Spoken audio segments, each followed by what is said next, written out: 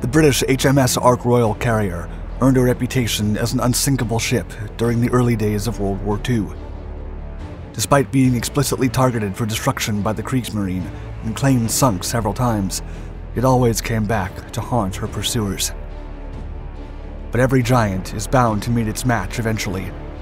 For HMS Ark Royal, that was a young U-boat commander named Friedrich Guggenberger.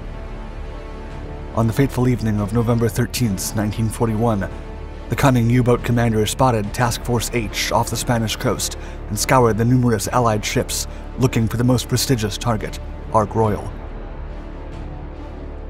A single torpedo strike between the fuel bunkers and bomb store and directly below the bridge island tore a colossal hole in the British carrier, shaking it to her core.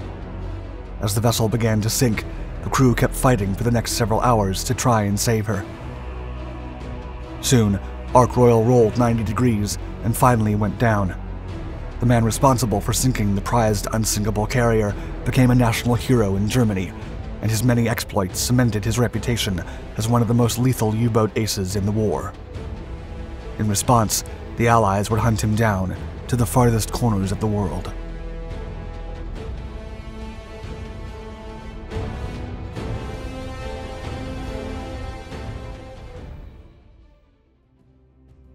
A rising star. Friedrich Guggenberger was an experienced U-boat commander, known for his aggressive tactics and disregard for military decorum. Before the United States joined World War II, the young man had already taken over a dozen Allied ships to the bottom of the sea, to the frustration of many competing captains who scolded him for his long hair and unorthodox approach to command. Nevertheless, after his role in sinking HMS Ark Royal, Guggenberger became a superstar overnight. He was paraded across Germany, interviewed by Adolf Hitler himself, and featured as the exemplary German sailor who would help pave the way for the 1,000-year Reich. As such, the Nazi leader awarded him the Knight's Cross with oak leaves, the highest decoration a German serviceman could earn. After months of traveling as a war hero, Guggenberger was eager to return to the battlefront and prove that his actions against Ark Royal had not been a fluke. He was then appointed a modern Class 9C U-boat and an inexperienced crew that he was instructed to hone into becoming the best in the Kriegsmarine. This powerful new vessel could operate far from shore for much longer than the conventional Class 7 submarines.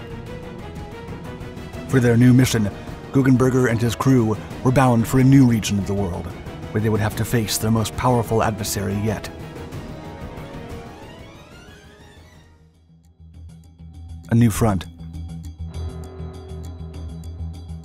After the sudden Japanese attack on Pearl Harbor, Hitler opened a new naval front in the war.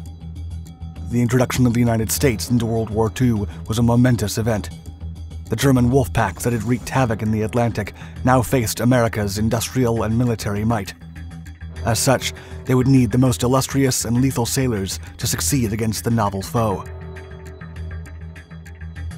Guggenberger and his men left France without knowing their destination. It wasn't until they were already cruising underwater that they opened the envelope with their orders. They were headed for Brazil. The waters there were the perfect hunting ground for an experienced commander training a new crew, as they stood in the path of hundreds of merchant ships, carrying vital strategic resources to the Allies in North America and Europe.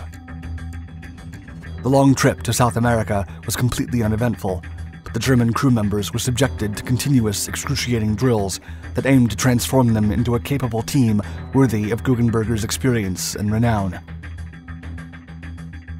Usually, the sailors didn't know whether they were really being attacked or it was another brutal drill.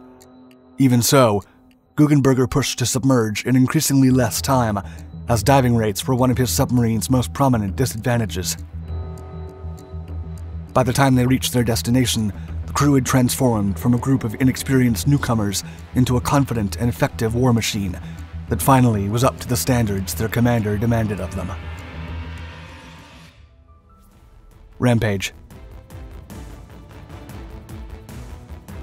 In June of 1943, after 2 months at sea, Guggenberger and his men spotted their first target, the Swedish freighter Venezia.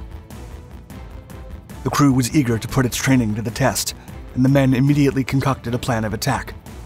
The ship was unescorted, allowing Guggenberger to get reasonably close before firing a torpedo. As the sound of the detonation was finally heard, it sent every man aboard U-513 into a wild euphoria. However, the celebration was short-lived, as the Allies had a well-established anti-submarine network that was immediately put into motion. The weather quickly devolved into a tropical storm, but the American submarine hunters had become proficient at taking out German U-boats, even amid a terrible thunderstorm. The Germans had to dive as quickly and as deeply as possible, and they rushed and yelled frantically as knobs were turned and valves released. The massive ship began to sink into the ocean, just as Allied patrols spotted the smoke from the sinking Venezia. Complete silence followed. Everyone aboard U-513 had to remain perfectly quiet if they wanted to stay undetected. But the American vessels were not easily fooled, and soon identified where the attack came from. Within minutes, they began dropping depth charges in an unrelenting barrage of underwater destruction. Guggenberger didn't have many options. If they tried to escape, they would give away their position. So they waited patiently, praying none of the explosives would land a lethal hit. After what seemed like an eternity, the hunters withdrew, and U-513 survived to fight another day. A couple of weeks later, U-513 terrorized the Brazilian coast, hunting down Allied vessels and escaping every attempt at retaliation. Guggenberger managed to deliver lethal blows to 5 Allied ships, including 2 American ones. The feat made him the most destructive U-boat commander at that point in the war. It also made him a prime target for the Allies. A mistake. In mid-July, Guggenberger ordered his radio officer to send a message home.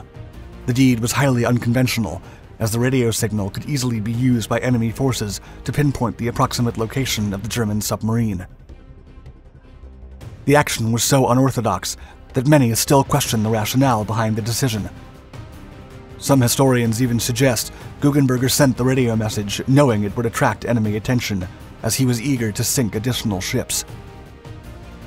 Regardless, the radio signal attracted a much more dangerous foe than any Allied ship, and soon, an American PBM Mariner flying boat was on the Germans' trail. At the time, if one of those formidable U-boat hunters caught a submarine on the surface, it was game over. The Mariner spotted Guggenberger's vessel on July 19th as she surfaced, unaware of enemy presence. The American aircraft was heavily armed with machine guns and a sizable supply of depth charges. As the Warbird began to descend upon its target, the men aboard U-513 sounded the alarm and manned their battle stations. Guggenberger knew it was too late to attempt to dive, and their only option now was to fight and hope for the best.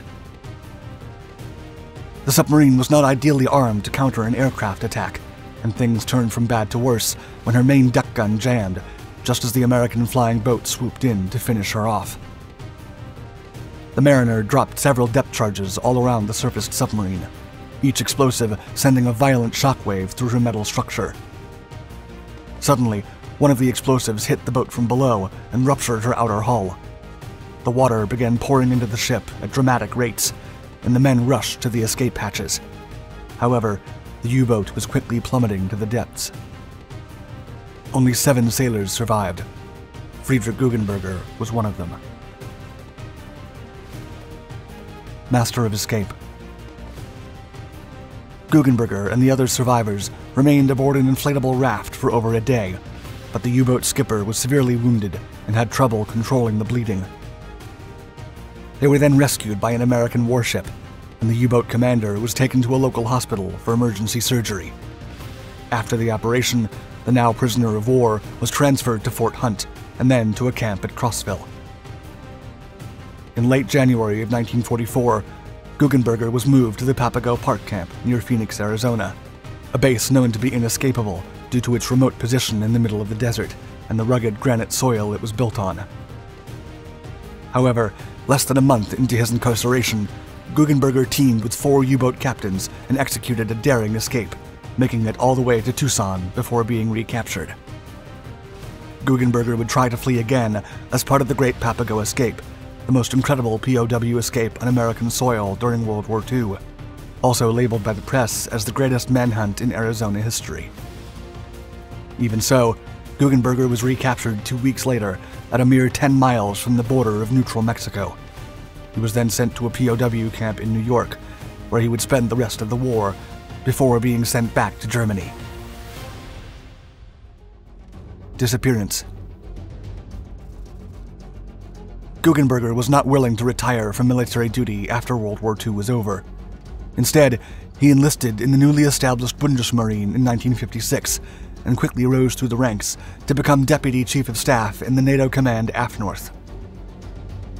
The legendary commander would continue to serve Germany and NATO until his retirement. In May of 1988, after suffering from the onset symptoms of Alzheimer's disease, he left his home for a stroll in the woods and never returned. His body was found 2 years later, leaving behind an impressive legacy after being credited with sinking 17 ships and damaging another 6,000 gross register tonnage. Thank you for watching Dark Seas. If you want to learn more about the incredible story of the Great Papago escape, check out our Dark Docs video on it. Or click on your screen to check out another of our Dark Documentaries channels, where we publish new content regularly. Stay tuned.